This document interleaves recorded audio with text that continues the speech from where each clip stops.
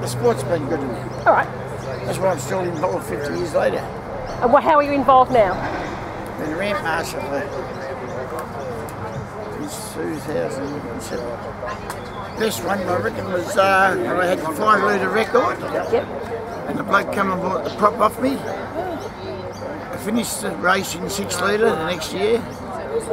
The bloke came up an hour later and said, "You've got 2 records now, 6 litre and 5 litre." And the bloke I sold the prop to come half an hour later said, "I just knocked off your 5 litre record."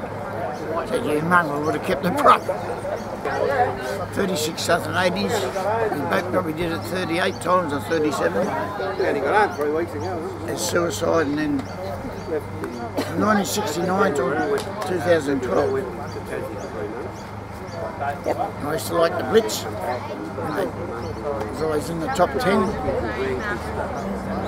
because of the thrill. Thrill of what? The speed? Racing, yeah. You're faster and faster and better and better. And what about some of the people that you raced with? Who were the ones that you were trying to knock off? Peter Waterhouse, Jack 9, Dave Petrosky, Shorewood, Harada,